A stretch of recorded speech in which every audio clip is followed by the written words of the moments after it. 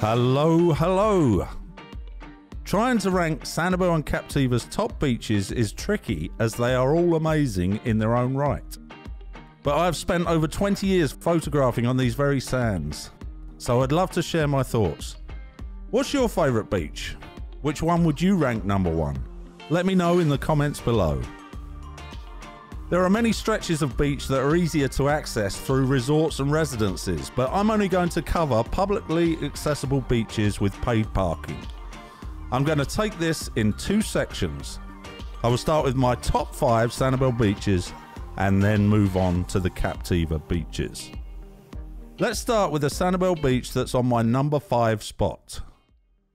Tarpon Bay Beach. Tarpon Bay Beach is located at the southernmost point of the island at the end of Tarpon Bay Road. So it's a great spot to see both sunsets and sunrises. This beach has a great central location, it's ideal for swimming and awesome for shelling. Many resorts flank this beach, so at times it may get a little bit crowded. The public parking lot is around a quarter of a mile walk from the beach. The lot has disabled spots and facilities for showering and parking for cars and small RVs. At the boardwalk next to the beach there are several disabled spots, picnic tables and a bike rack. Tarpon Beach has a central location, and about 1 mile north there are plenty of the island's best restaurants, shops and Bailey's General Store. The store has been on the island since 1899 and has everything you could ever wish for a trip to the beach. My number 4 pick, located off of Cassiabel Road on Algiers Lane, is Gulfside City Park. Gulfside City Park is probably one of the lesser known public beaches on Sanibel, so it is often easier to find parking. There is a short walk to the beach from the parking lot of about 100 yards. The beachfront is free from development, which gives you an awesome tropical island feel and a lot less foot traffic. There is conservation land on one side called the Perry Tract. There are picnic tables, a shade pavilion and charcoal grills near the parking lot. And there is a restroom facility with outside showers. The simplicity is what makes this beach so special. Just lush vegetation and a great beach. Not to mention the incredible history of this beach. Check out the videos we did about Gulfside City Park and the Perry Tract to learn more. My number 3 spot goes to Lighthouse Beach Park. Located on Point Yabel, which is at the easternmost tip of Sanibel Island. We have Lighthouse Beach listed as the number 3 spot, but it could easily be ranked number 1 if you love shelling, fishing and wildlife. Lighthouse Beach has plenty of parking, with 1 large parking lot on the south side of the peninsula and 2 smaller parking lots on the north side close to the fishing pier. This beach is a can't miss. Not only famous for the lighthouse built in 1884, but equally for its shelling and its abundance of wildlife. Look for osprey on the gantry railings of the lighthouse or on the man-made platforms. Gopher tortoise can be seen in the undergrowth or occasionally walking across the pathways. There are lots of shorebirds and fish are plentiful. You will often see dolphins feeding in narrow channels around the peninsula. If you don't see as many shells as expected, worry not. This can change with 1 tide or 1 good wind, so don't get discouraged. On the northern side of the peninsula, you have a great view of the entire causeway. And off to the east, you'll have views of Fort Myers Beach, and on a really clear day, you will see all the way down to Naples. The fishing pier is well known locally for its great fishing. I like to chat with the fishermen to see what they're catching. Make sure you go to the lighthouse to see it up close. Check out the video we made about its history. Certain times of the winter months you can see the sunrise and sunset from this very beach. Definitely worth checking out. This beach has 2 restrooms, outdoor showers, grills and shaded walks. It also has info boards about shelling, wildlife and other topics scattered around the park. It really is an ideal spot for the whole family. At the complete opposite end of Sanibel is the location of my number 2 spot. Blind Pass Beach. You can find this beach on your left before you pass over Blind Pass Bridge to Captiva. This beach is absolutely gorgeous and has much to offer. Fishermen love it here, especially fishing off the bridge, where you can expect to catch snook, trout, redfish, and much more as they navigate the pass. You will also see surfers when winds are favourable. The tides coming in and out of the pass make this beach a top shelling spot, but be cautious of the currents in the pass, they can be really strong. You can walk along the beach under the bridge to the back bay to check out the fish and wildlife. Parking is very limited, so allow time to wait for a spot during high season. There are no restaurant facilities, just a bike rack and a few handicapped parking spots. Restrooms and showers are located across the bridge at Turner Beach. Blind Pass Beach is really close to some awesome local restaurants and the Captiva General Store. Be sure to check them out during your time here. Being able to do all this without having to even get in your car is what makes this spot so special.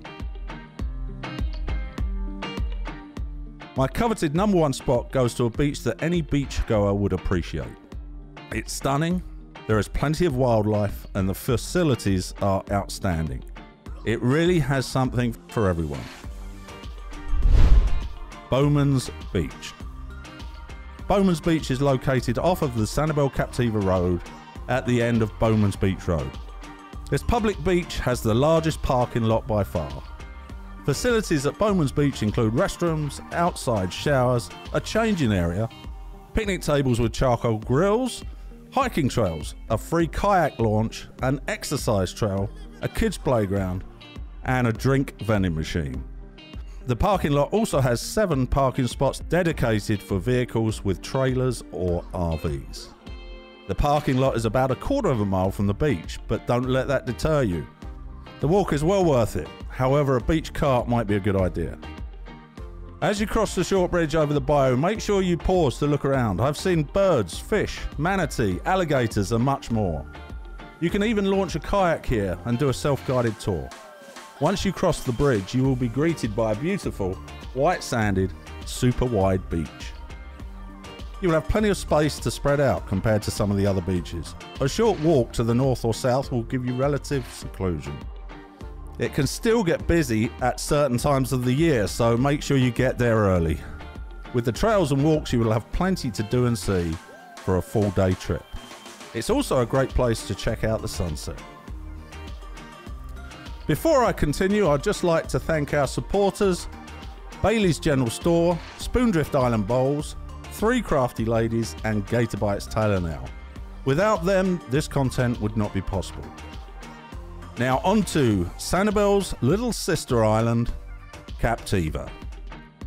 Captiva only has 2 beaches with public parking lots. My number 2 ranked beach is the perfect place to look for the elusive green flash at sunset. Allison Hagerup Beach Park. Allison Hagerup Beach is located at the very end of Captiva Drive, just a short distance past the entrance to South Seas Island Resort. This beach has parking for around 40 cars and portable restrooms.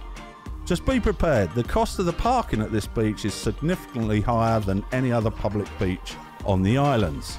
Current parking rates for all the beaches mentioned are linked below. Saying that, once you park, it is just steps to the sand. This beach is the quieter of the 2 public Captiva beaches. Visit here to find some space to spread out and take in the beautiful waves crashing and get a magnificent view of the sunset. The proximity of the trees on this beach provides great morning shade. It is also just a short walk to nearby restaurants and shops. This beach is named after Allison Hagerup. Allison worked tirelessly for the Captiva Erosion Prevention District for 20 years and is a big reason our beaches are so beautiful today.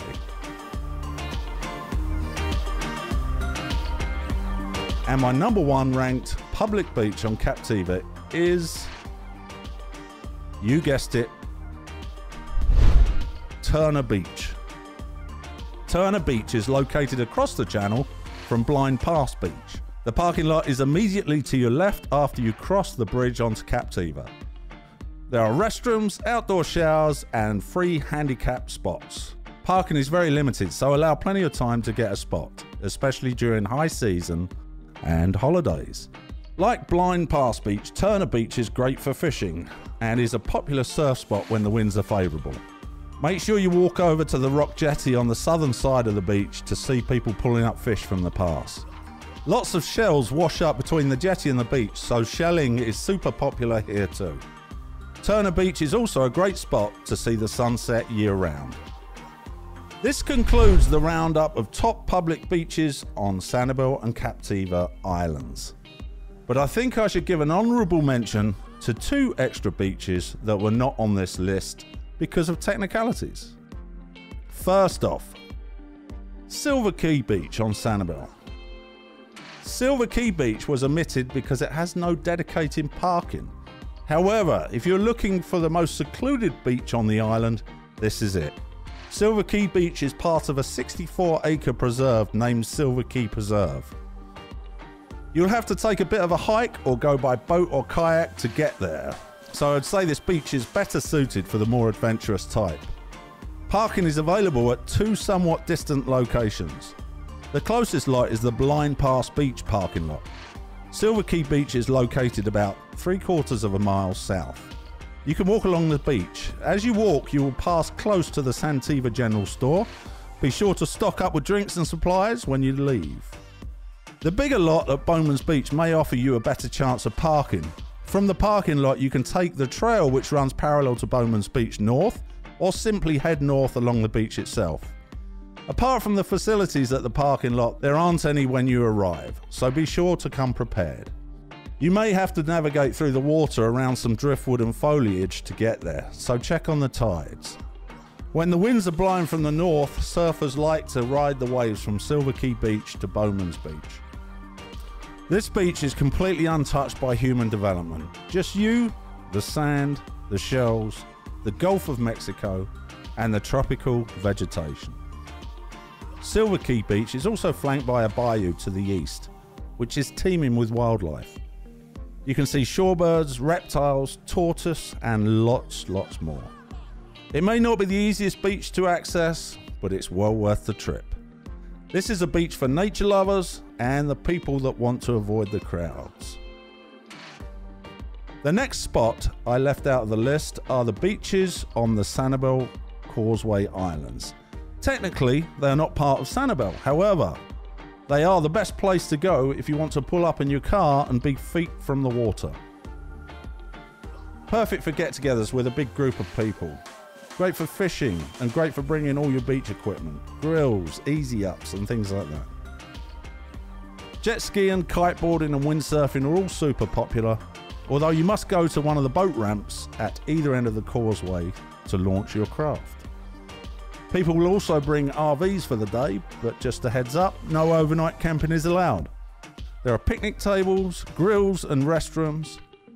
The causeway is also one of the few spots that you can see the sunrise over Fort Myers Beach and then watch it set over San Carlos Bay.